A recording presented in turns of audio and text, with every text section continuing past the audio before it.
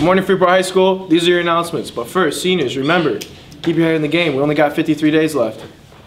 And ladies, if you are interested in playing softball, tryouts will be Monday, February 26th from 3 to 5 in the West Gym. I'd love to see you there. For the guys, baseball tryouts are Monday, the 26th. Be there, be square.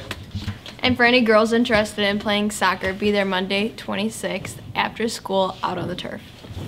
Seniors, important information. If you do not receive a diploma printing sheet in your English class or you do not have an English class, forms are available in the guidance office. Completed forms are due to the register on February 23rd.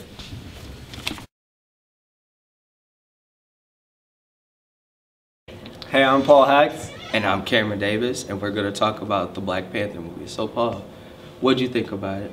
I personally liked the action of it. You know, it had really good fight scenes. The choreography was on point. But throughout the movie, like the storyline, it gives you enough to understand what's going on, but it doesn't give you too much to the point where it leaves you wanting more and like wanting to see the next one if they choose to make one. So I thought they played that really well. I really liked the villain, a part of the movie, Killmonger. Michael B. Jordan killed that part. Amazing. You felt his pain. It just was really good, and yeah.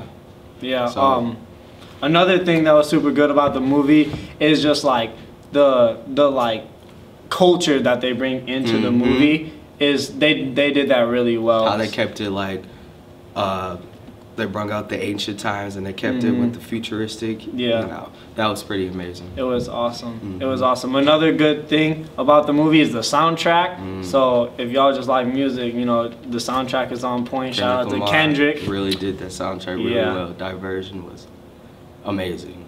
Amazing. No other way to point it. But if I would have to rate this movie, I would give it a 10 out of 10. I'd give it a 12 out of 10.